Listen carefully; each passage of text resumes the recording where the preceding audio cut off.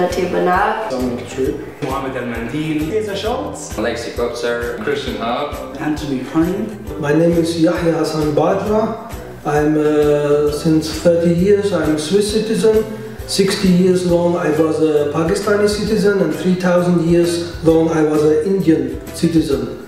I attended Montana from 92 till 2000, so 8 years. Were you... The full program.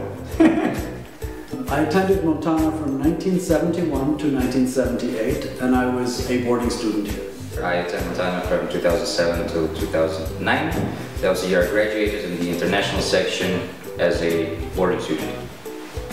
What is most important for me actually is I opened my own Montana boarding schools. I have 2 boarding schools now in Pakistan running for girls. They belong to the underprivileged. They have no other means to attend school. 3 key aspects would be, I guess, it feels like a family, it's very international and fun, I would say.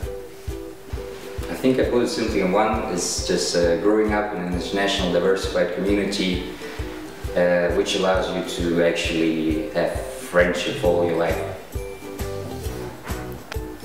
It's multinationalism, creativity, and it's absolute brotherhood that creates the fundamentals of the school, what created me, myself.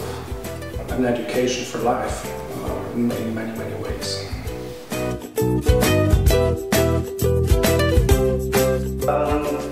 I miss the most the companionship, the friendship. my friends. My friends. My classmates, of course. It was very peaceful. It was school, which treated me not always very nice, but I think it was a very nice life up here. Not many worries. Montana was really like home for us at this time.